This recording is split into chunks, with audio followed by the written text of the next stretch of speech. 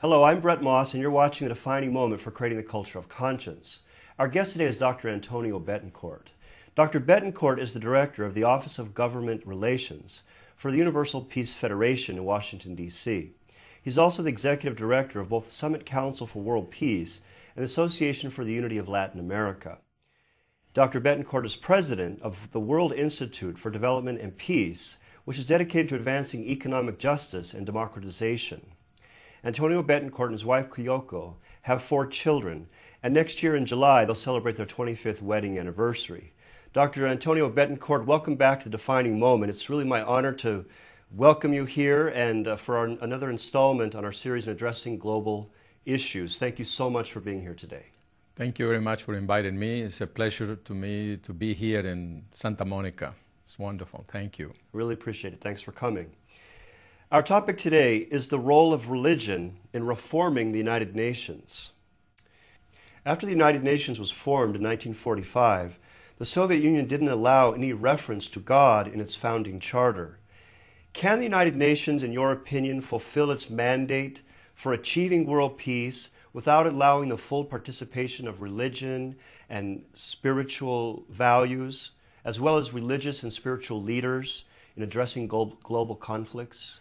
Without the inclusion of religion in the format on how to address world problems, world dysfunctions, grievances, war, hunger, sickness, and so forth, it can't.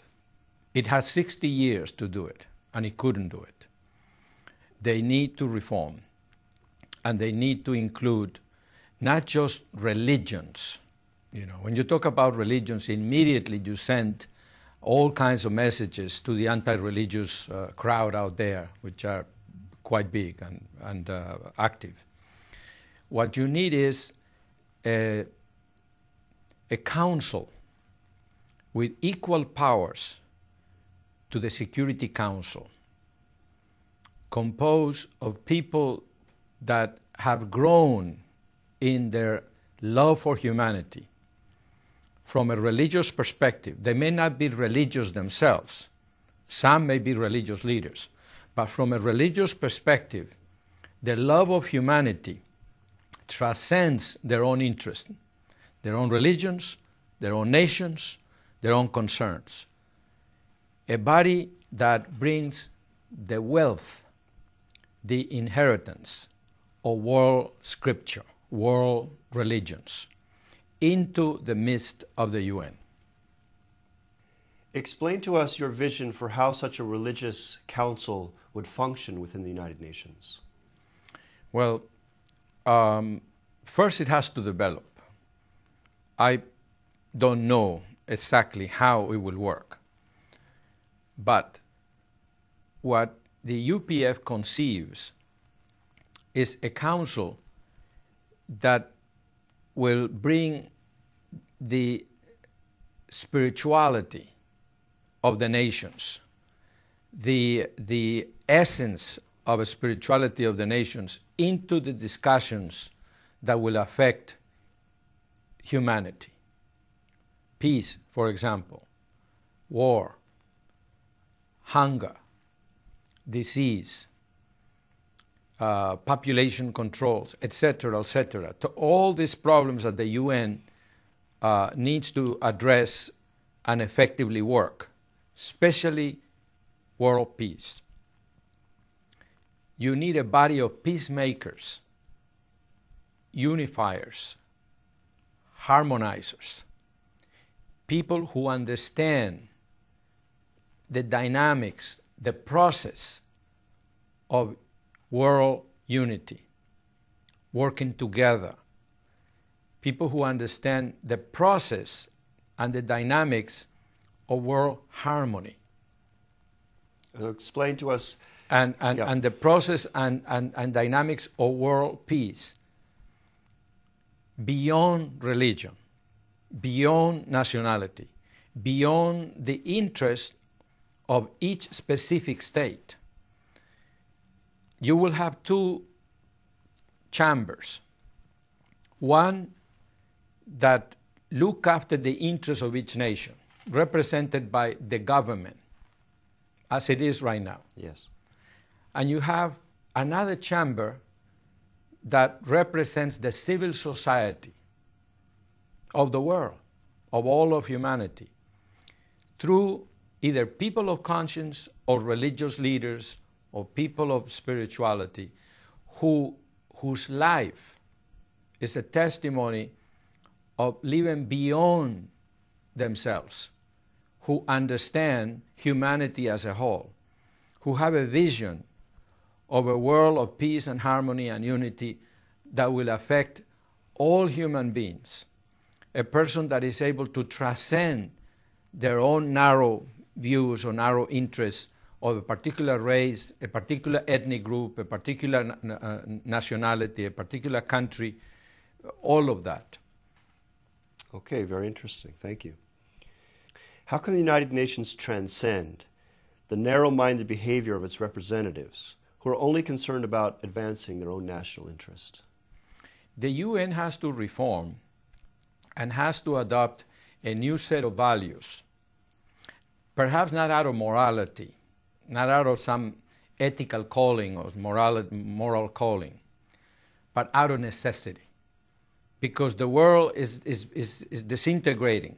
There is a possibility for the disintegration of nations completely because of the lack of coherence, the lack of political will, you may say, a lack of spiritual tools to bring peace to the world.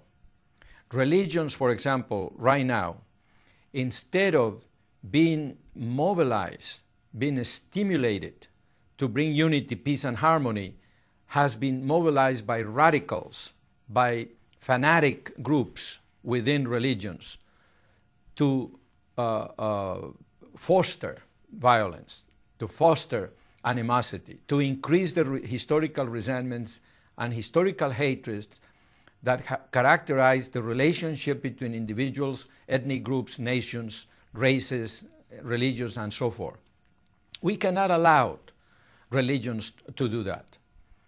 We need to raise a new generation of people all over the world that see the UN as the home of all humanity, as it should be. But in order for the UN to be the home of all humanity, it has to have the values of a working, functional home, which is an understanding of the spirituality of the constituency of the world. You cannot just erase religion out of the picture just because the aspect of religion that can do harm is being activated by radicals and crazies out there, which is something that is not new. This has been going on since time immemorial. Sectarianism has been with us. The Christians did it, the Jews did it, the Muslims did it, the Hindus, every religion has a history behind of sectarianism and violence based on sectarianism. But at the same time, every religion has universal shared values that call for patience, generosity, filial piety, peace, give to the other, sacrifice for the other. So that aspect of religion is the one that we need to stimulate, and we need to raise a generation of people transcending nationalities, religions, races from all over the world. And the basis for that movement are there. Okay, great. Thank you. Tell us, what does the Universal Peace Federation mean by the term culture of peace? The culture of peace is related to the culture of heart. In other words, peace in the truest sense is a peace within. It's not the absence of violence. It's not a truce between two parties who barely tolerate each other. That's not peace. It's the peace in the heart when you carry no animosity, when you have been able to liquidate your feelings towards the enemy, the desire for revenge, the desire for domination, the desire to discriminate, the desire to fulfill the natural greed that we possess. We need to create that kind of movement that will move the UN to where it is now to what it should be. Now, the culture of peace is being carried out right now, or the culture of heart is being carried out right now by the UPF, the Universal Peace Federation. The Universal Peace Federation right now has 80,000 ambassadors for peace in 180 countries. Ambassadors for peace come from the top and from the bottom. From all levels of society. From all levels of society. Some serve their countries as presidents, as heads of state, or former presidents, ambassadors in the religious field. Some are in the sports, some are in academia, some are scientists, Nobel Peace winners. Some don't know how to read and are illiterate. And yet they're doing something good in communities around the world. The goal is to, in order to create the culture of peace, we have to create a number of individuals committed to the good of the nation equal to 30 times the number of legislators that a country has. So you're referring to the quantity of ambassadors for peace assigned to each nation, or appointed within each nation. Appointed within each nation, which is, as you said, I'm glad that you said appointed. It's not a recognition. It's not an award. It's an appointed for a mission, do what they should do for the sake of peace. Peace from the neighborhood or from the rural community, from the village, to the county level, to the city, to the state level, to the national level, regional, like the Western Hemisphere or the Middle East, Northeast Asia, Southeast Asia, and eventually internationally and finally at the United Nations. So the Ambassador for Peace and the UPF is a program founded by the Reverend Sun Myung Moon. This is the culmination of Reverend Moon's 70 years of commitment to the work of peace in many, many fields. This movement of Ambassadors for Peace has taken upon themselves the creation of a culture of heart, the culture of peace, in which religions will play a pivotal role. Can you give us some examples of how this culture of peace would transform different aspects of the societies in which we live? Well, first of all, let me talk in a little more internal. Okay. Throughout history, humans have developed the abilities for the use of tools, technology. Mm-hmm. And they have developed the abilities to think rationally. Today we have almost a perfection stage of rationality and the use of machines and tools and technology and gadgets. But from the point of view of our capacity to feel empathy towards the other, sacrifice myself first for my wife and children, second for my community, third for the nation, fourth for the world, we are in diapers. We are totally underdeveloped. There are a few individuals out there in communities around the world, in 180 countries, or the roster of the UN, which is 200, more than 200. There are individuals out there who work in the fields of religion, in the fields of academia, in the fields of politics, in every field, media, NGOs, women's issues, youth issues, sports, the arts, the business, few individuals who are selfless. We call them extraordinary people, or heroes in the society. The majority are invisible, but they are the ones who make society function, from the neighborhood all the way to the intergovernmental and international organizations, including the UN. We need a deliberate, systematic effort of educate the people of the world to educate the heart of the people. In other words, the capacity to love. Every human being, regardless of who they are, whether they are super educated or totally illiterate, they have a heart and they have a capacity to love. Some intensively, like Mother Teresa, like Albert Schweitzer, like Martin Luther King and Gandhi. Some a little less. But we need a concerted effort that involves everybody, all the leaders, particularly in the fields of religion, who are the ones who talk about values, spiritual values. We have to move from rhetoric, thinking about good things and doing something else, into thinking and acting good, and educating the world, adults as well as children, to live for the sake of others. An ethical system of character education that will bring the best of every human being all over the world. That is what ambassadors for peace are called to do all over the world, in theory as well as in action, in communities all over. So, without changing the way humans are thinking right now, in which we have a system that glorifies greed to from the slightest to the extreme. We have a system that glorifies the dark side of nature. And we think that that's the way it should be, or that's the way it is. Human nature. Fallen nature, ugly nature of humans. Mm-hmm. Well, we have an ugly, a shadow nature. We need to stimulate the capacity of people to feel empathy towards the other all over the world.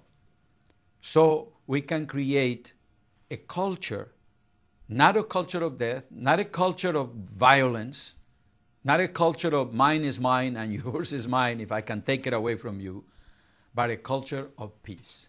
Or I call it a culture of heart. Okay, now you talked about educating the world with these character education values. How do you envision that actually taking place? Actually, 6.5 billion people on the earth. How do you envision educating the world in these values? Well, the interesting thing is that within religions, there is a language that I call the language of heart, the language of the heart, that connects them all. And there is parochial, sectarian beliefs. Every religion has a certain sectarian beliefs, but they also have universal shared values. That universality of beliefs of all religions, I call the language or the lexicon or a dictionary of heart. I'll give you an example. Fidelity, honesty, sacrifice, patience, fortitude. There is no two meanings of that word within the world of religions, regardless. The Hindus, the Catholics, the Protestants, the Jews, everybody agrees on the meaning of fidelity, the meaning of selflessness, the meaning of all these things that since time immemorial have allowed societies to come together within so-called contract, the social contract, so they don't go at each other's throats. That part needs to begin to interact with each other.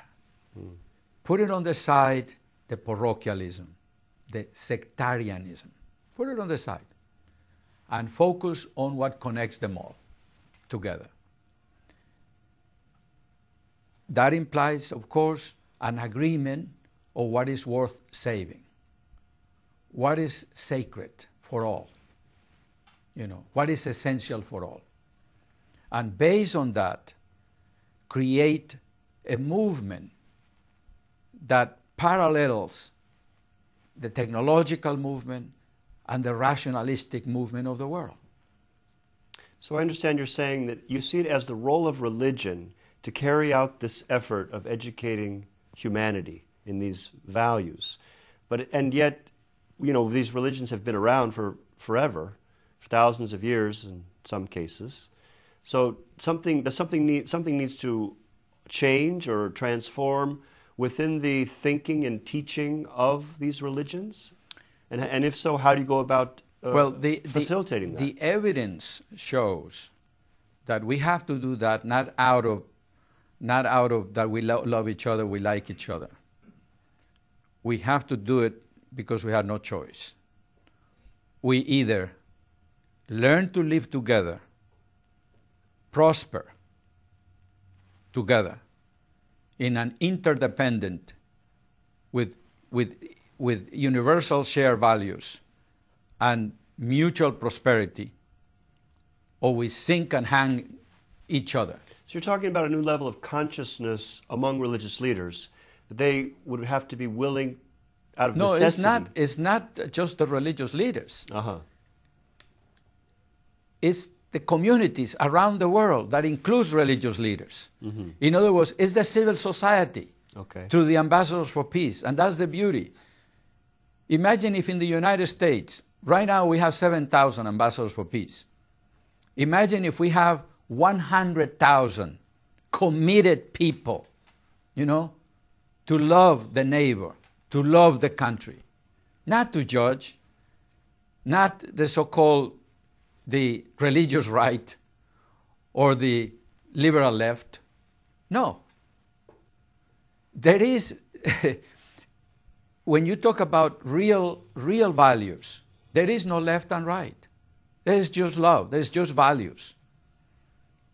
If you have 100,000 ambassadors for peace committed, some come from the left, some come from the right, committed to the country and to the world. So it's not the religious leader. The religious leaders may contribute to this, and in fact, they can speed up the process. But whether they contribute, whether they agree or not, this is going to happen because it's the will of God. God is tired of this disunity and this infighting between religions. Religions were created to really guard, to rebind ourselves to the divine nature, the invisible divine nature, that we lost because of the fall. All religions agree that there was some kind of a loss of paradise, some kind of loss of a state of innocence. Religions exist to bring people back to that state of innocence, not to fight with each other, not to say, I am better than you. That is history. Or my way or the highway. That's right. That is the past. Now, another reason is that the world is moving towards the empowerment of the civil society. Why do I say that? Because as you look at the world of today, November 11, 2006, is very different from the world of the past, in which people were intellectually dependent. They needed someone to explain the world. And it was only a few who portrayed themselves as knowledgeables of the world. The majority needed someone to provide for their everyday life because they were dependent economically of someone. And they needed someone to explain the invisible world, wrong, right or wrong, to connect them with the incorporeal world. The world is marching towards the empowerment of individuals, in which the individual will know the individual acquires his sovereignty intellectually, politically, economically, and religiously. So individuals will decide. And this educated civil society all over the world will put the government in place. And it will put the United Nations in place. Because they no longer will tolerate all this nonsense that has gone on with the world for the last 10,000, 20,000 years. Who knows? Okay, great. Very interesting. Thank you. What is the Universal Peace Federation doing to promote peace in the Middle East? We have brought more than 10,000 ambassadors for peace from all over the world who understand that peace in the Middle East is connected with the peace all over the world. If we let the things in the Middle East go out of hand, everybody will suffer. Look what's happening with Iraq. The consequences of that conflict in the Middle East, how it has affected the pockets just from one item, gas, in the gas stations all over the world. So the people understand that we have to help the Jews and the Palestinians to come together and resolve their grievances peacefully in a win-win situation.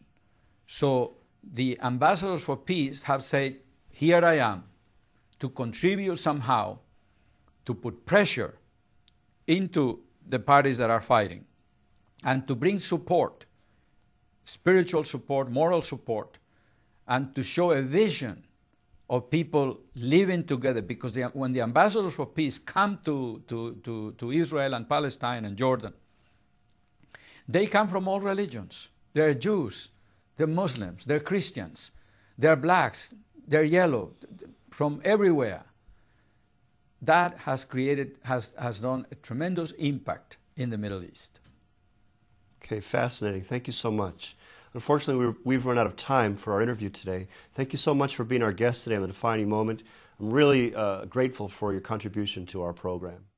Thank you for inviting me. Continue inviting me. Okay. I'll happy to share my thoughts. Look forward to having you back. With your audience out there. Thank you so much, Dr. Betancourt. You've been watching The Defining Moment for Creating the Culture of Conscience. You can find us on the internet at www.definingmoment.tv. Thanks for watching and have a great day.